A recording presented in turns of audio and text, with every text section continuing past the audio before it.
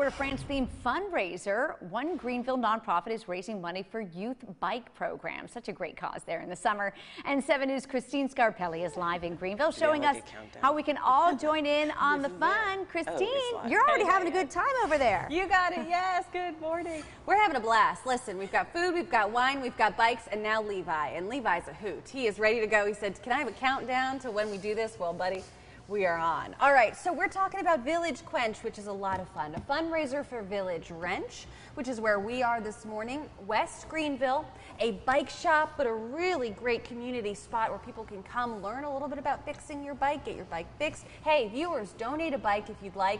It all goes back to Mill Village Ministries, a really great community nonprofit organization. And Levi here is talking about bike terms that I don't know anything about. So as an apprentice with Village Wrench, you are working alongside some of the experts here. What are you doing day to day?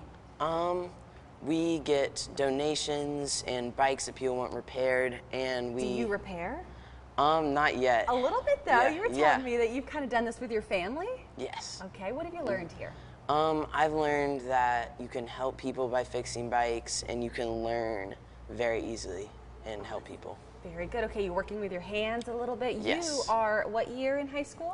10th grade. 10th grade, okay, yeah. So my gosh, that's really a leg up in high school. What have you learned here, maybe lesson-wise, that you can apply to we learn in 6th cycle, we learn a lot about like growth mindset and grit and like determination, and that has really helped me with like grades and stuff. Kind of sticking with things, right? Really persevering through. Okay, so as far as fixing bikes and cycling, did you get a bike of your own through this program?